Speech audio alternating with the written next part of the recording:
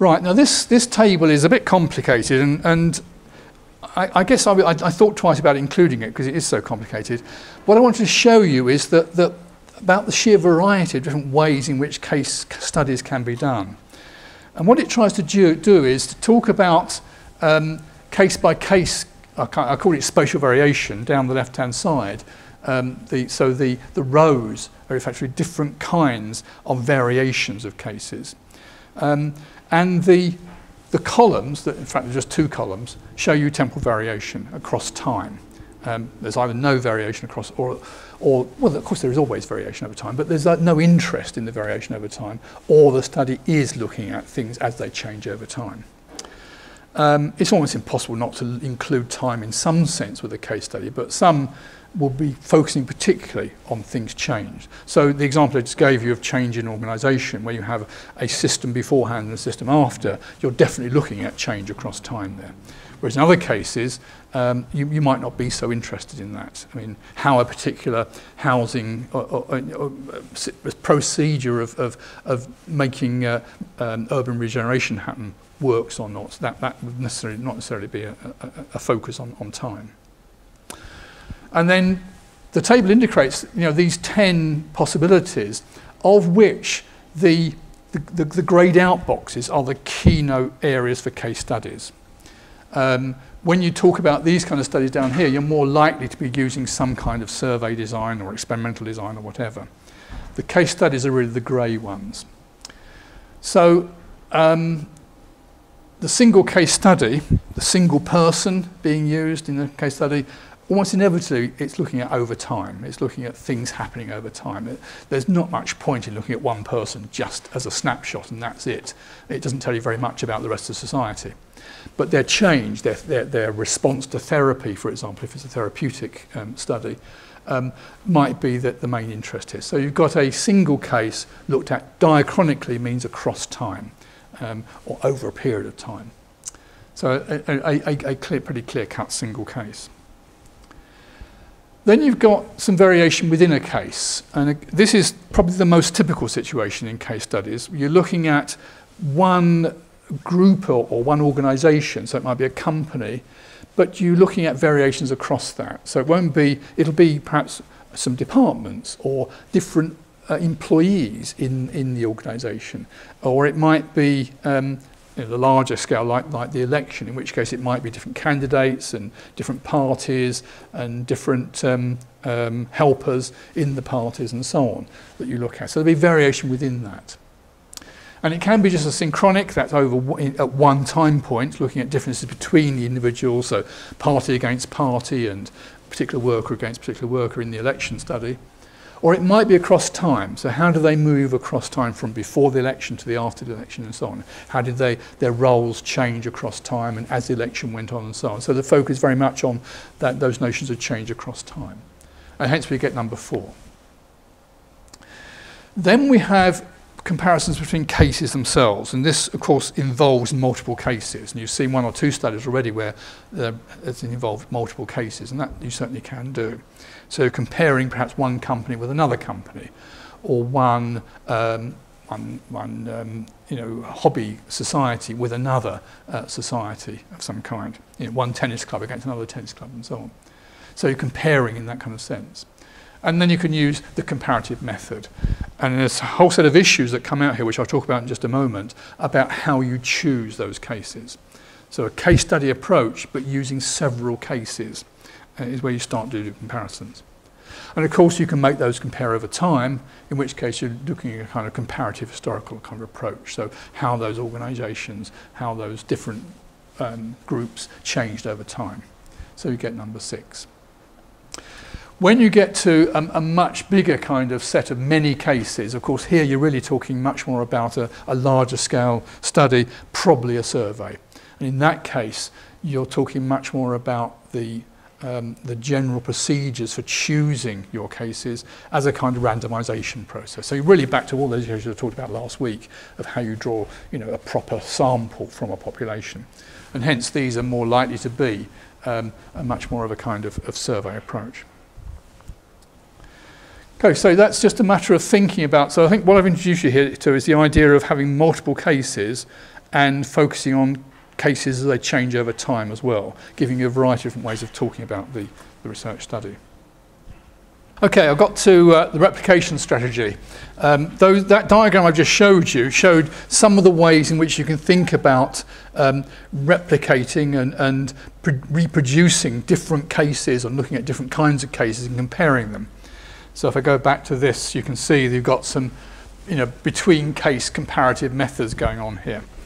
So once you start doing that, the question that's raised is, well, how do you do that? How do you choose what to replicate, what different kinds of cases to choose? And I'm suggesting here, and this comes I think from Robert Yin, this distinction of literal versus theoretical replications. Literal replication is kind of more of the same kinds of things to give you some kind of reassurance that what you're looking at is typical. So you just have more cases, and you hope that by comparing those cases you can see that they're all very much the same and therefore typical. So this kind of strategy is the literal replication, simply get more of the same to reassure yourself of generalizability. By comparison, another approach is to almost do the opposite, to pick different ones, in this case led by a theoretical approach or a theoretical reason for choosing them. So you identify different cases according to your theoretical viewpoint because you think they're going to be different in some sense. Why do you think they're different? Because the theory says so. The theory you're looking at says that, I don't know, in the case of people, that maybe age and gender are going to make a difference. Or in the case of organisations, maybe size and industry makes a difference. Or in the case of sports societies, what makes a difference here is whether they are sports that are high profile, things like football and so on, or whether they're quite unusual sports by comparison. I don't know, like bog trotting. I just made that up, by the way, but if there is a sport of bog trotting, I know there are people who go chasing through bogs up to their necks in mud and so on. Bog diving. Bog diving, it's called. Okay, right. Okay, it's a minority sport anyway by comparison. So if your theory says that's going to make a difference to looking at these associations and these societies, then maybe you look at different kinds of organisations for that reason. So it's clearly linked to the research question. The research question says I'm going to want to find out these things. So that's why these differences are going to make a difference to my answer. Notice in neither case are we doing any kind of statistical generalization. We're not doing the kind of statistical or probabilistic sampling that I talked about last week in surveys. The replication is done for other reasons, sometimes simply literal to get more and to get reassurance that the case is typical, or theoretical to look at differences between them and for that reason. So case study ideas are a little bit different from surveys in that sense. Just a bit more about theoretical replication. How can you do it? What kind of grounds can you give for replicating different cases or looking at several cases and choosing different ones? Well, it could be in terms of the actors, and I've already mentioned gender, men and women, MEPs from different countries. Say you're doing a set of case studies of the life of being a member of European Parliament, an MEP. Then you might choose a range of different MEPs from different countries, for example, because you might think that makes a difference. Or maybe different pressure groups. If your studies are a pressure group, it might be different pressure groups in that way.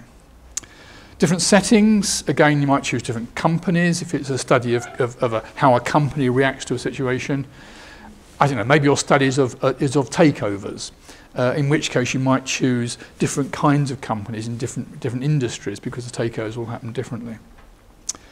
If it's a study of a political party, you might look at different branches of that party in different parts of the country to see how they operate. If it's local authorities, you might choose a range of local authorities to again, because of the difference between different local authorities. If they're in a big town, they're in the countryside, or if they're in maybe they're in Scotland rather than England and so on. There may be differences there for legal reasons. Events. If you're looking at events, you might choose to replicate across different kinds of events, not just one election, but several different elections, because each of them might be particular for some reason. Selection meetings, imagine you're looking at the way that political parties select their candidates at selection meetings. Well, you might want to look at several different meetings in different circumstances. So again, you might be thinking about theoretical replication here, to look at meetings with different groups of candidates in different political parties in different parts of the country, and so on. Or in the case of processes, you might replicate by looking at a range of, let's say, negotiating new laws. How does the government bring in a new Act of Parliament, a new law? What is that process?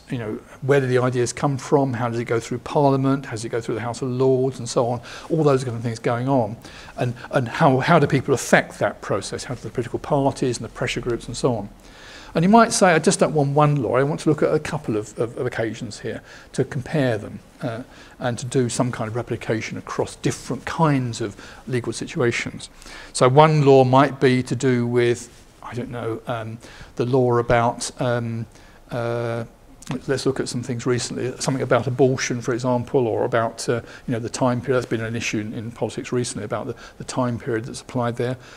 Law about that, and by comparison, let's look at something else that happened recently, which was the law about occupying empty properties, of squatting, and the changes that will be made to that. So you might compare the two legal frameworks and the legal activities as a kind of process of how it happened in both those cases. And I give another example of media strategies here of how you might again, you might look at different organisations dealing with different media. How does, let's say, a chocolate company, a company that makes chocolates, how do they deal with the media? How do they deal with the printed media? And you might compare that with, say, how a university deals with, the broadcast media by comparison. So you've got different media organisations, different media strategies, and different media involved across those. Okay, well, I said, that's looking at replication, and I've laboured this a bit because replication is, in this area, is slightly different from the kind of random sampling that you might do in a survey, different rationale behind it. But we don't always do that. Sometimes we pick a single case, and sometimes there's a justification for picking a single case. And here's the kind of things the kind of reasoning that's gone on. I've given some examples as well. The single case might be a critical case, a test case in some sense. The example given here is Fessinger's work, When Prophecy Fails, or the book was called When Prophecy Fails. He was looking at basically what do people do when what they believe is found to be wrong, in some sense. And there were various psychological theories about this, but nobody was quite sure in some cases how it would work out. So he did a case study. What he looked at was a particular religious organisation, that was the case study of a religious organisation, that was predicting the end of the world. And lo and behold, the end of the world didn't happen when they said it would happen. So what did they do? And what the book talks about this, and his research investigated the different ways in which they responded to it. So it was a critical case. It was clearly critical because it was an organisation fundamentally, set up to deal with the coming to the end of the world. It didn't happen. So what did they do about it? And there were various responses that Fessinger talks about. Some of them decided they got the facts wrong, they'd interpreted the predictions wrong. Others said that God was testing them and they passed the test. Others said it was all a load of rubbish, we were quite wrong to believe that, it's clearly wrong, and they gave up their beliefs altogether. So different people responded differently to that particular, if you like, test case. Another reason for selecting a single case is because it's in some sense extreme or unique. And there's no claim in this case that the case is typical in any sense. It is known to be unusual or extreme or whatever. But it's interesting for that very reason, because we sometimes need to know about extremes. And that's very common in clinical cases. The single case study in a clinical context, in a medical context or a psychiatric context, is often chosen because it is extreme. And we know it's extreme, but we can, in a sense, take that into account in the way we understand what's going on. And I think also Nigel Fielding's study of the National Front is an example of that as well. He chose a particular extreme right-wing organisation to look at. Everyone knows it's not typical of all political parties, but nevertheless it was important for the political discourse of the time and for understanding how, you know, some people might be responding to, you know, things like racism and so on. Another reason for case is because in some sense you believe it is actually typical, that your single case is not extreme, but quite the opposite. It is typical of cases, and you have good reasons for thinking that. And you may go to some lengths to make sure that your particular case is typical by choosing the case so that, as far as you know, it's not too big, not too small, not too much that, not too little that, and so on. And I guess a good example of this would be the Linz study of Middletown. That's a pseudonym for a small town in the States, the Middletown study. They chose it to be as typical as they could of small towns in America. It was about the middling size, it was about the middling kind of range of social classes, it was about the, you know, middling in terms of the industries and so on that were there, etc. Hence the name Middletown. It was meant to be a typical small town, but they chose a single case to do there as a community study, basically, of a small town. Would using something like that mean you had to quite heavily rely on previous research to support you? Yeah. Yes. How do you know it's typical? Yes. Exactly. You have to say, well, you know, other people have studied these and that and so on, and you have good reasons for thinking that those are the important facts. So I mentioned things like the size, the industry, and so on, the history of the place. You know, we have good reasons for thinking they're going to influence how the community operates, and therefore we include those as our guidance on picking the typical town. And yes, it's previous research you have to rely on for that. Yeah. Okay, so I've given you some ideas now about how you might replicate cases if you're doing multiple cases in a case study, which isn't a matter of sampling as such, but rather a way of picking for certain reasons, certain kinds of cases. Or if you're not doing that, picking a single case, which case do you pick, and different rationales for that picking. What I haven't talked much about, because I'm going to come back to this in later weeks, is about the actual methods you use. Just simply to say on this slide, and I'll go through these rather quickly now, the methods you use, I've already mentioned these, predominantly they are the qualitative methods. Not always, you can collect some numbers and do some counts as well, but they're qualitative methods. So observation, particularly participant observation, and I'll have a whole session talking about that later on. Systematic observation is perhaps where you might do some counting. But observation in general normally is going on in a case study. Of course, interviewing, talking to people, asking them questions, very often open-ended interviews, and again, I've got a whole session talking about that later on, about how to do that. And of course, using documents and records. Almost inevitably, whatever case you look at, there are records. Some of the examples you looked at, there were things like computer records and so on, and you could collect, you know, quantitative information from records that way. But a lot of records are qualitative, you know, records of meetings and announcements of certain things and so on. Patient records, diaries, etc. So they're the common ways you collect data. And as I say, I have a lot more to say about those in later sessions. How to analyse the data? Well, this module isn't really about analysis. I'm not talking much about that. But typically in a case study, and it's typical of qualitative work, you often start your analysis while the study is still going on. You don't wait till the end, like you would do in a survey. In a survey, there's no point in analysing it until you've got all the data in. There's a temptation to do that, but it's a waste of time to do it. You have to wait till all the data are back in before analysing. But in a qualitative study, and typically in a case study, you can often start to analyse data as you go. That may even change the kind of questions you're asking as you begin to analyse stuff earlier on. What analysis strategy will you use? Well, I mean, the theory clearly it has an impact on that. Particular theory you're asking will give you the questions you're asking of your data. And it may even determine the kind of analytic approach you take to data. Most commonly, people use some kind of thematic approach to analysing the qualitative data that they're gathering here, but it might not be. You might use a more kind of discursive or conversation-based approach, in which case that will probably reflect the questions you're asking. Okay, to finish with, some questions about validity. Now, I talked about this at great length in a previous session about the ideas of what it means to say that research is high quality. High quality research is, I said, valid and reliable and generalizable, and it has some kind of basis in the kind of reassurance you have about how good how well it's been done. Well, a case study clearly raises some questions here about validity, and here are some of the common issues that come up in case studies.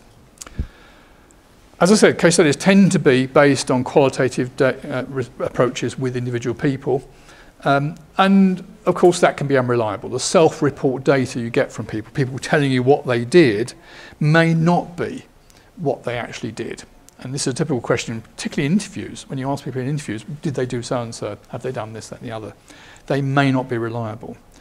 And that is one of the principal reasons why you often observe as well as ask questions. So a typical case study would involve some interviewing, but also some observations in order to check up those self-reports, to make sure that what people say they're doing is actually what they do. Unsubstantiated observations, another problem. What I mean here is that you observe things going on, but you're not quite sure what you're observing. As an outsider, sometimes it's not clear.